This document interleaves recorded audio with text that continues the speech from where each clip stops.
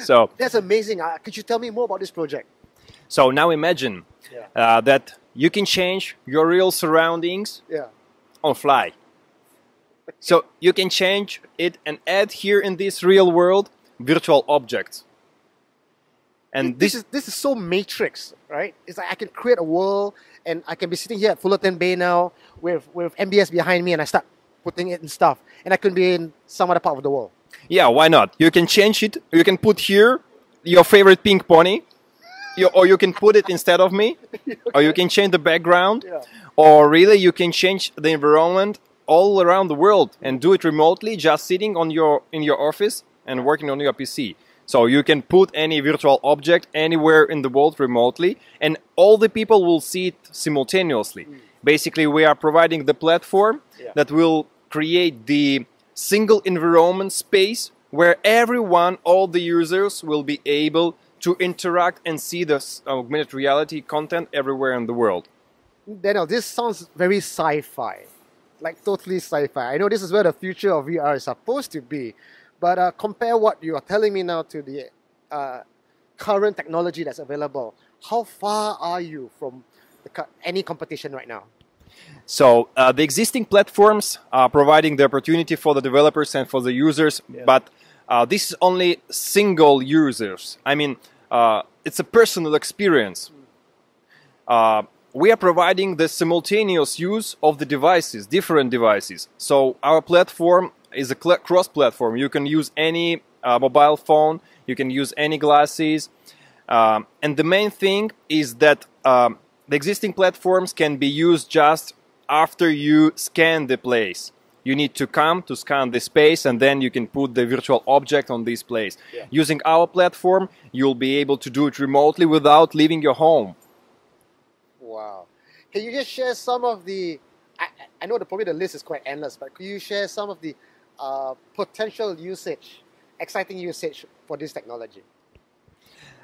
First of all, the first and most interesting case, I think, it can be the advertising. Because the advertising market is oversaturated in the real world. But in our ecosystem, there are plenty of places. Because imagine, if you want to put an advertising on that building, it's impossible. In real world, But in virtual world, in our augmented reality world, it is possible. So we can buy the land and put this advertising there. By the way, I didn't tell you about the land, the main interesting thing. So you can buy the land because we invented the new type of land. Land, as in like real estate land? Yeah, real land, but it is digital. But it is linked directly to the real space. So if you want to put the advertising in the real world on that building, what you do? You go up to them and can I put an advertising banner here? Exactly. Print the banner, go up the building and then install it. And then now imagine that you can become the owner of that land in digital land. In our ecosystem. And then the people will come to you and ask you if they can put the advertising in this ecosystem. So how do I buy? Okay, so let's take MBS. No, sorry, not MBS. Is that MBS? No, that's MBS. I'm Singapore, I don't even know my own building. Okay, let's say take MBS for example. I'm going to go into the system. I'm not the owner of MBS, of course. But now I can buy the digital land. That is the facade of MBS. And how do I buy it? Wouldn't the guys be pissed off with me? No. You can, to buy this land, you go to the marketplace in our ecosystem.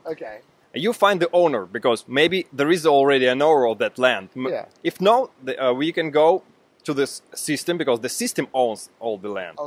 You can buy the land from the system, pay the tokens, you buy that land. Then you have an imagination and you have the project that you would love to implement there. You go to the marketplace and place a task for the developers and say, hey guys, I want a huge project advertising campaign for my company. They will give you that project. You pay in tokens, you get that project, you put it on this land and start gaining the money. The other question that I have is, this sounds like a Google Earth thing, like a map thing. So how do you even get all this data into your system? Like people actually have to scan the area, right? Currently, if I want to scan this area, I have to be physically here to scan it. And then it goes into the database that people can use. But you are intending to do it from a global positioning. And it's not even GPS related. How does that work? Yeah, sure. We'll not use the GPS for superposition ourselves. It will work in the following way. So your phone, your camera, we'll see the surroundings. Yeah. We'll see those buildings. So we need 3 or 4 big buildings. Yeah. We take this information and put it in our map. And we'll superposition ourselves. These maps are open source, so you can buy them. It's GIS maps, Geographic Information System. It is already scanned the world, like Google Map, you said. Yeah. There are different companies in the world who do the same. So we can buy these maps, put the information on the map, and we are here.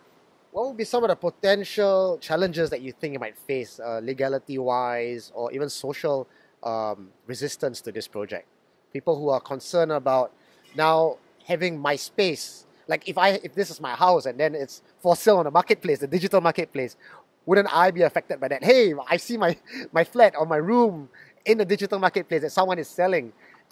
Is there a place that do you think there's a lot of restrictions in that area? So first of all, we are talking about the outdoor. We are not talking about the flats or inside. Yeah. So you can buy the land only outdoor. It's the first issue, the first thing. The second thing is, would you buy the land near my house? Yeah. I don't know. So I would buy the land in the center of the cities to make the money, to make some business, to gain money. So first of all, that's the interest, to buy the land in different interesting places. Yeah. What are the challenges? The main challenge is that someone will switch off the internet, and that's it. And what's the likelihood of that happening? If someone switches off the internet tomorrow, the world just goes to Mad Max situation. There's no blockchain, there's no Bitcoin, there's no internet, there's no Facebook, right? By the way, about the coins. Now imagine the AR community will be the biggest community in the world in 2019. It will disrupt the television and all the rest. Okay. And now imagine that in this ecosystem will be engaged all the users all around the world. You mentioned that developers will come in, users will come in because Arcona is actually the backbone for the AR community. So almost anybody out there, they can download this package, buy the tokens, and get on board this project straight away. Exactly. Because if you are a developer, you can create different content, but you cannot monetize it.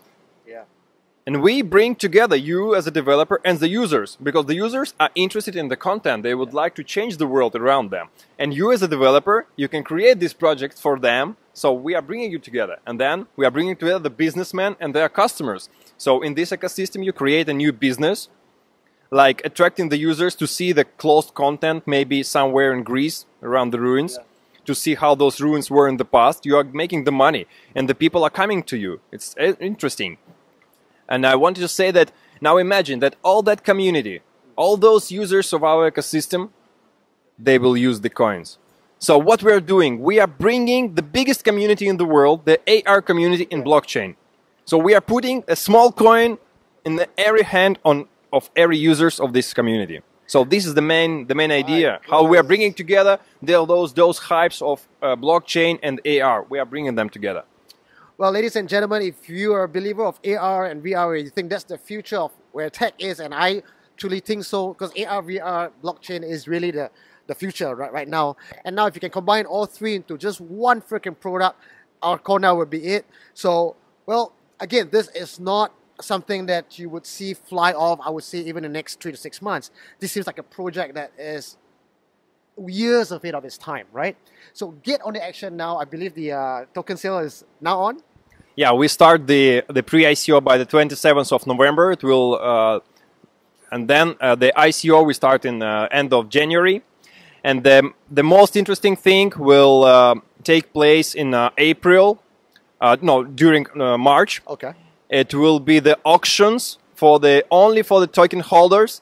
And only the token holders will get the opportunity to buy the sweetest places in this world. Oh, those will be the centers of the main cities of the planet. So only for the token holders. Then the auctions will continue after we go listing. But it will not be so interesting because to buy the land in the center of Singapore, we'll get the opportunities just for the users that will take part during the ICO. Well, you heard Daniil himself. If you want to get in and buying the most prestigious spot in the world, the digital world, you're a fan of the Matrix or the SimCity, now is the time to live that dream. Get in on the token sale now. And you heard it. Next year, March, is where the action takes place, right? Well, Daniil, thank you so much for being on the show. And I wish you all the best for Arcona. Great. Thank you very much, guys.